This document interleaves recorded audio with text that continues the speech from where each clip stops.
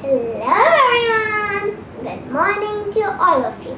Today, me, Aashita is the student of Class 2 studying in Lotus Valley International School, would like to share some of my views on the topic of my beautiful planet. So let's start! Don't stop the beat. My planet name is Earth, and Earth is our home planet. Earth is the fifth largest planet in the solar system. It is made of three layers: the core, the mantle, and the crust. Earth has given us basic needs like food, clothing, and shelter.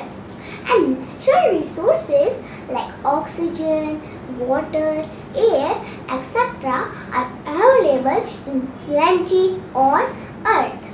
But nowadays, Earth is facing severe threats like air pollution, water pollution, and global warming.